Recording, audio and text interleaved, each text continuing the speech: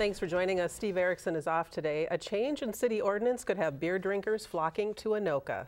The city now allows tap rooms downtown, and at least one is already moving in this summer. CTN's Joe Nelson found out how a Coon Rapids family helped Anoka change the law, and he gives us a taste of what to expect this summer.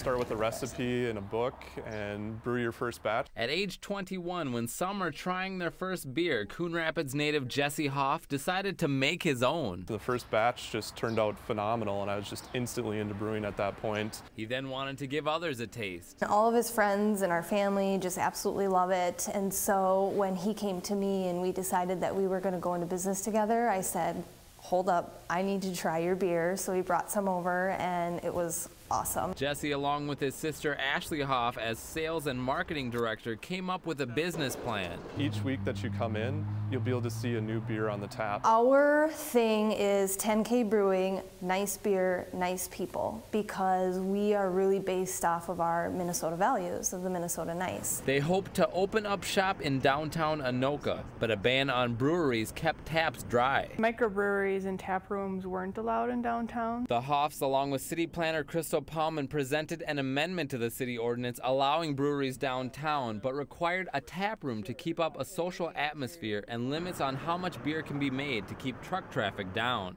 The city council saw the benefits and approved the changes. We were so relieved that we got that approval. This whole area will be a 30-foot long bar. It's part of a tourism attraction and bringing folks that don't live in Anoka, as well as folks who live in Anoka, to the downtown to support the local economy.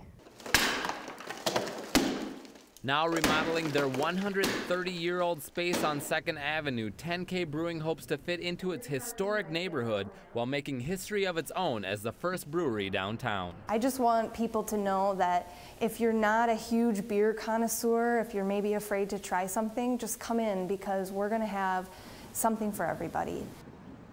10K Brewing plans to feature live entertainment and hopes to open its doors in July. It's offering beer and merchandise to those who contribute to its Kickstarter campaign. For more information, go to our website at ctnstudios.com. Steve and Karen?